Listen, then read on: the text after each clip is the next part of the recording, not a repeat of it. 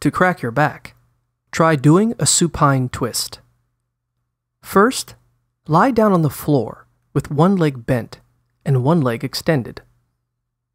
Then, bring your bent knee over your extended leg and toward the floor. Keep your shoulders flat on the ground. Finally, switch legs and repeat. You can also try to crack your back using the back of a short chair. First, sit in a chair with a backrest that comes up to the middle of your back.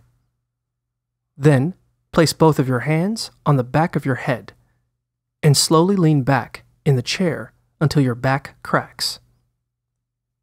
Move forward in your seat to crack higher up on your back, or move backward to crack lower on your back.